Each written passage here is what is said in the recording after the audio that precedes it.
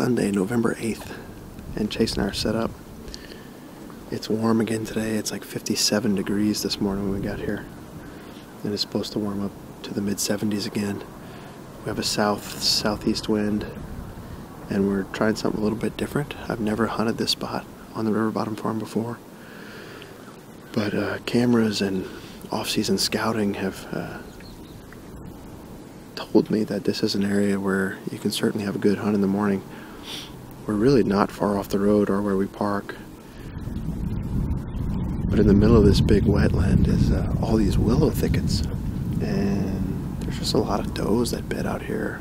So the bucks will cruise by and check them out. We've already seen 6 bucks this morning. One was a really nice 3-year-old that came right out of the tree, and then we just saw the black-eyed 10 again. That's 3 hunts in a row.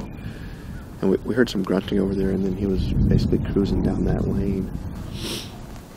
Last year this time, we had Marino daylight active in this little thicket on November 7th, I believe it was. And I filmed Prodigy right here November 2nd. So historically, there's always been some pretty good buck movement, or at least a chance at it. We've hunted in and around this area in the afternoon before, but I've just never sat it in the morning, so I'm kind of excited to do something new. And I've also got Dak on camera right here. I don't think anything's been in daylight, but we're close enough to this thicket and bedding area that he certainly could be with a doe or cruising through here mid-morning. Hopefully here Marino makes an appearance. Jared's back in the peninsula.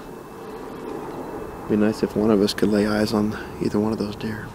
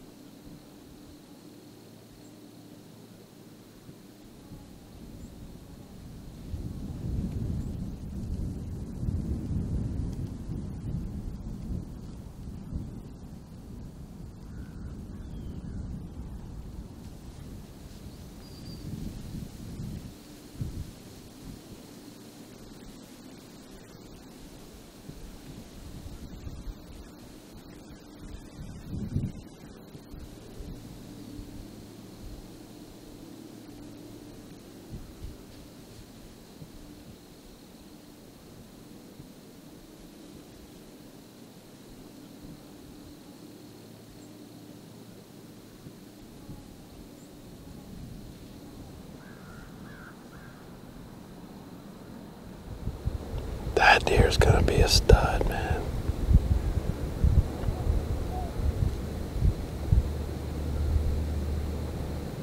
I mean, that's such an obvious 3-year-old.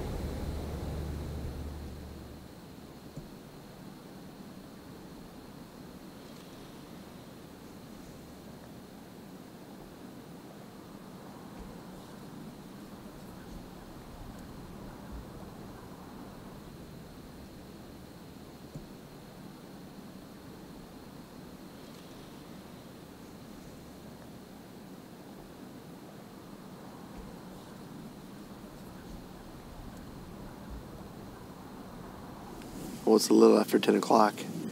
And we had a great sit. You know, we had constant activity for the first 3 hours. Haven't seen anything for the last hour or so, and I've got some work to do, so I'm going to start packing up here. I almost got a shot at a coyote.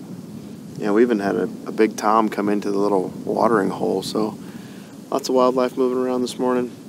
The best buck we saw was the black-eyed 10, and then we had that 4.5-year-old 6x5 come right here behind us at 50 yards. We also saw two pretty 3-year-olds.